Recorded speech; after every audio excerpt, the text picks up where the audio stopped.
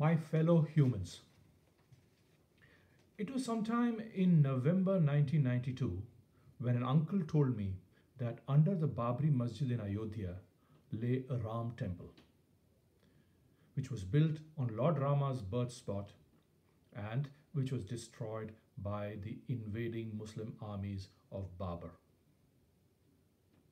I asked him, Uncle, how can you say so with so much surety? My uncle immediately and nonchalantly pointed to my dad and asked me, Who is he? My father, I replied. How can you be so sure? He immediately asked me. At that moment, I was so stunned by his argument that I kept mum.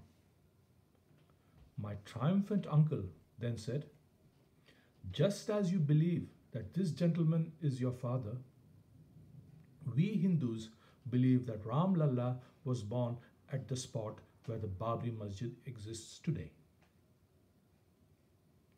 Those were the days when DNA paternity tests were unknown and the Babri Masjid still existed. The purpose of this talk is to make you aware of the logical fallacies that are used to shut up anybody who tries to use rational processes to understand a subject. The first logical fallacy that I discussed today is called a red herring.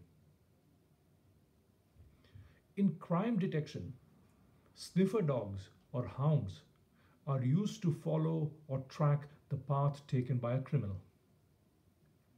These hounds follow a scent of their own choosing. A red herring is a new scent introduced by a deceiver to confuse the hounds and to steer them away from their logical path.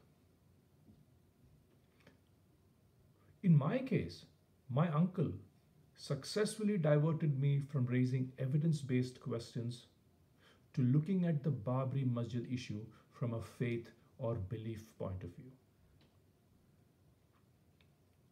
The use of the red herring is mischievous and deceptive because it uses irrelevant material to prevent a conclusion based on reason and evidence from being reached. Red herrings are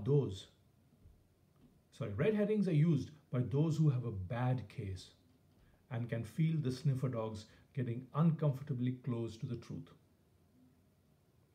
Politicians, lawyers, salesmen, and TV debaters use it whenever they defend a bad case. If you wish to use this technique, you must select the red herrings on the basis of the known interests of your audience. In my own case, it took me 27 years to realize that a revered uncle had fed me a red herring. Thank you.